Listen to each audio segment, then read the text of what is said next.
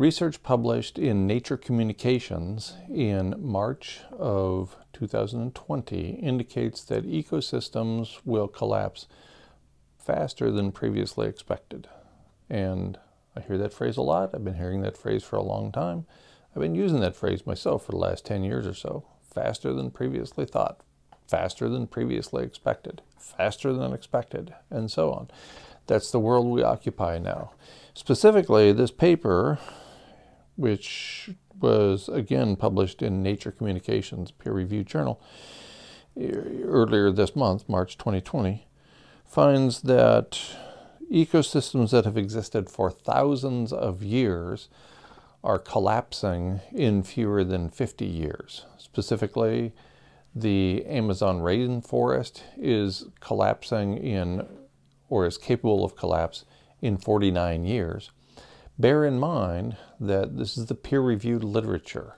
So Nature Communications is a peer-reviewed journal, and what this means is that all of the findings that they report will be very conservative.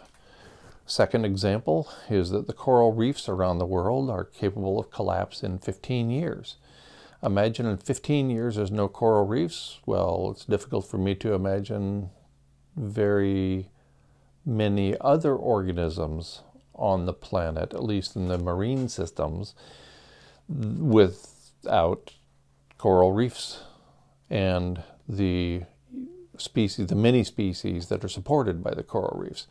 So again, the headline in this case comes from the University of Southampton, and it reads, "Planet's largest ecosystems collapse faster than previously forecast." That's the bottom line here. Everything is going away, as George Carlin told us more than 10 years ago.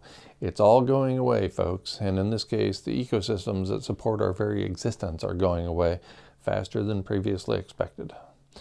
At the edge of extinction, only love remains.